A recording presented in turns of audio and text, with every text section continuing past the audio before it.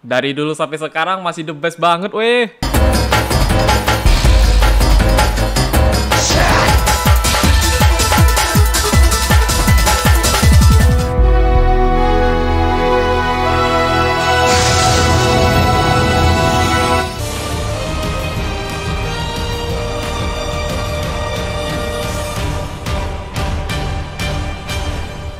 Halo guys, kembali ke DCCHANDRA dengan video yang paling di request. Bahkan gue sampai bingung loh, ini emang bisa dibahas ya? Alur cerita dari game Ultraman Fighting Evolution 3. Wajar kenapa bingung, karena harusnya lu pada udah tahu lah. Soalnya secara cerita nih FE3 misinya cuma ngambil dari series atau movie doang. Ada yang cerita eksklusif game tapi kayak dikit sih. Kalau nggak salah 2 misi doang deh. Yang pasti selain Nexus FL Rebirth, FE3 nih paling sering dimainin ya. Karena secara karakter Ultraman-nya juga lengkap banget. Legend aja sampai ada dong. Jadi ini guys, alur cerita dari game Ultraman Fighting Evolution 3. Langsung aja check it out. Yang pertama, The Prince of Monster. Pastinya ngambil dari series Ultraman episode 26 dan 27, yang di sini Ultraman harus melawan Gomora dan melindungi istana Osaka. Menurut gue ini misinya gampang-gampang aja. Cuma kadang yang bikin repot itu ekor Gomora ya, makanya harus pakai Ultra Slash. Bahkan saat Gomora menuju ke istana Osaka, kita bakal dibantu sama Kato Kutai juga. Pokoknya pas ekor Gomora udah putus, tinggal sering-sering pakai Specium Kosen dah. Yang kedua, Farewell Ultraman. Ngambil dari final episode series Ultraman, yang mana kalau di misi FE3 sempat ada secret ending loh. Jadi agak beda dari series ya. Untuk ending pertama, di sini Ultraman harus ngelawan Zeton yang cukup repot banget. Karena nih Zeton pas dipukul kayak kebal gitu sih. Saat Ultraman ngeluarin Specium Kosen bakalan di counter, sehingga SSP akan membantu Ultraman dalam mengalahkan Zeton. Itu kalau mau ngikutin series ya guys. Sedangkan untuk secret ending jujur menarik loh. Setelah Ultraman mengeluarkan jurus seperti Ultra Ring, Ultra Slash atau Specium Kosen walaupun di counter dan kalah, Ultraman tiba-tiba akan dibantu oleh Zofi. Ini Zofi langsung turun tangan dong. Makanya kalau kita bandingin sama series jelas beda banget. Malahan bagusan gini loh.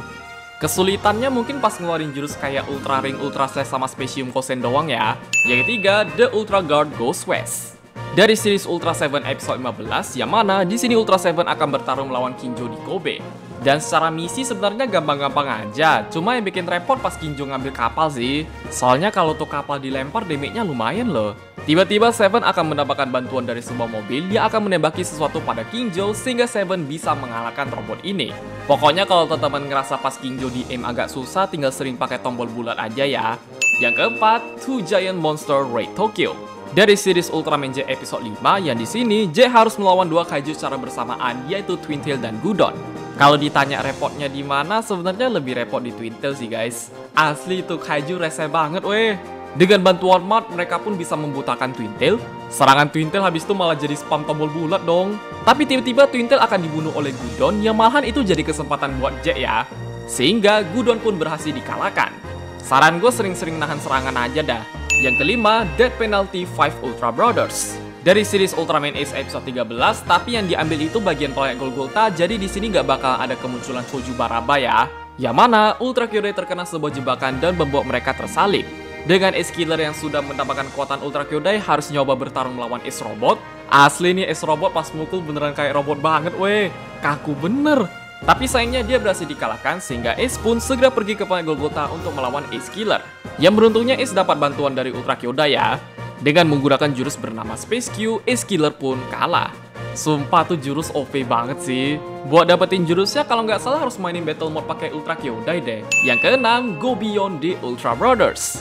Dari series Ultraman Taro episode 40, yang mana semua Ultra Kyodai harus bertarung melawan Tyrant. Cukup repot, apalagi kalau kita mainin pakai Ultraman 7J atau Ace, entah kenapa damage-nya kecil banget loh. Kalau nggak salah yang paling berdamage itu Zofi sama Taro doang sih. Sehingga mereka harus menghentikan Tyrant sebelum menuju ke bumi untuk bertarung melawan Taro. Jangan lupa juga setiap ngelawan Tyrant harus sering-sering ngasih Ultra Sign ya guys. Karena kalau nggak ngasih Ultra Sign, ini Tyrant pas turun langsung tiba-tiba nyerang loh. Dengan semua usaha dari Ultra Kyodai, Tyrant pun berhasil dikalahkan. Sebenarnya kalau sanggup Zofi sendirian bisa-bisa aja. Kalau emang bisa ya. Yang ketujuh, The Big Sing The Last Day of Japanese Archipelago. Dari series Ultraman Leo episode 2, sebenarnya ngambil episode pertama juga sih. Yang mana Ultra 7 harus bertarung melawan Mama Seijin bersama dengan Giras Kyodai. Di pertengahan battle masih gampang-gampang aja, tapi pas Mama Seijin manggil Giras Kyodai, anjir lah. Darahnya tinggal sepipit dong. Membuat Seven kesulitan dan kalah. Yang beruntungnya Seven mendapatkan bantuan dari Ultraman Leo. Mumpung tadi Seven udah ngasih damage ke Mama Seijin, tenang aja guys, ini darah Mama Seijin gak bakalan regen lagi ya. Jadi masih nyambung yang tadi gitu. Sehingga Leo pun bisa mengalahkan Giras Kyodai dan Mama Seijin dalam satu battle. Yang ke-8, Flying Saucer of FER series Make Annihilation. The Flying Saucer is a living creature. Dari series Ultraman Leo episode 40, episode yang dark banget, semua karakter bagus dimatiin dong. Yang mana setelah stasiun Mak hancur, Leo harus bertarung melawan Silver Bloom sekaligus melindungi sekolah. Bahkan ini kita bisa nolong pesawat Mak juga loh. Kalau di series ingat gue gak pernah deh. Terus battlenya juga agak susah ya guys. Karena berhubung Silver Bloom ini terbang mulu, kita kayak harus pandai-pandai cari timing gitu. Tapi pada akhirnya UFO ini pun berhasil dikalahkan. Pokoknya kalau mau dapat ranking S, timing penting banget dah. Yang ke-9, Fierce Fight 80 vs 7. Dari series Ultraman 80 episode 44, yang mana Delusion 7 muncul karena Sofubi seorang anak dan mengacaukan kota, membuat 80 harus bertarung melawan 7 ini. Menurut gua misinya gampang-gampang aja sih. Kemudian 80 juga akan mendapatkan bantuan dari Julian, sehingga kekuatan Delusion 7 pun melemah dan berhasil dikalahkan. Kalau mau dapat ranking S gampang juga kok. Yang ke-10, The Fitful Declaration of Red King Resurrection. Dari series Ultraman 80 episode 46, ada sebuah guci yang bisa mengabulkan permintaan, malah ada bocil yang minta Red King dong. Sehingga 80 harus bertarung melawan kaiju ini, dan untuk dikalahkan kayak ada dua opsi ya guys. Lu mau yang gampang atau repot? Contoh kalau yang repot, kita gak sengaja hancurin gucinya, terus ini Red King bakalan ngamuk. Kalau gampangnya tinggal masukin Red King ke dalam guci aja sih. Balik ke kita sendiri dah, maunya gimana? Gue dulu pas pertama kali mainin agak bingung juga loh. Dapat ranking S kok ribet ya? Yang bener yang mana? Yang ke-11, Golza Counter Attack.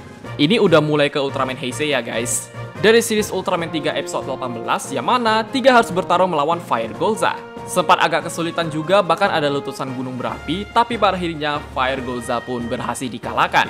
Saran gue pokoknya sebelum gunungnya meletus jangan pernah ngeluarin jurus sih. Karena yang ada nih Golza bakalan counter terus malah tambah darah loh. Sering-sering pukul pakai power type aja dah. Yang ke-12, Inheritance of Shadow. Dari series Ultraman 3 episode 44, yang sekarang 3 harus bertarung melawan Evil 3 dan Evil 3 akan dibantu oleh Geozard. Buat selesain sebenarnya gampang, tapi susahnya pas dapat ranking S ya guys. Karena selain sisa darah atau waktu, ini 3 sama Evil 3 harus saling adu kosen loh. Tekannya harus cepet lagi. Kadang susahnya di situ sih. Untungnya gak separah pas adu Ultra Dynamite di FER ribet lah. Sehingga 3 bisa mengalahkan Evil 3. Lupa deh kalau sanggup bisa dapat ranking S, jago banget ya. Yang ke-13, Master of Darkness. Dari series Ultraman 3 episode 51 dan 52, yang mana 3 akan bertarung melawan Jashin Gatanozoa. Salah satu musuh yang susah banget, damage-nya kalau sekali kena, waduh. Alhasil membuat 3 kalah dan menjadi batu. Tapi untungnya dengan bantuan gas dan cahaya dari anak-anak seluruh dunia, 3 bisa mendapatkan wujud glitter dan pada akhirnya bisa mengalahkan Gatanozoa. Ini dulu misinya epic banget ya. Saking epicnya sering-sering mainin juga loh. Bahkan kalau kita sanggup bisa langsung kalahkan Gatanozoa tanpa glitter 3 sih. Kalau emang bisa ya guys. Yang ke-14, The Klarkov One Surface. Dari series Ultraman Dyna episode 25 dan 26, yang mana Dyna harus bertarung melawan Kaiju Reikubas. Cukup repot karena kalau kita keseringan kena damage, ini Reikubas bakalan hancurin es gitu ya. Bahkan Dyna sampai bisa jatuh loh. Tapi dengan menggunakan Dyna Miracle dan Volume Wave, Reikubas pun berhasil dikalahkan. Saran gue pokoknya hati-hati aja sih. Yang ke-15, Dead Battle Dyna vs Dyna. Dari series Ultraman Dyna episode 31, ya sekarang Dyna akan bertarung melawan Fake Dyna. Malahan ini misi favorit gue loh. Pas awal-awal battle mungkin agak susah ya.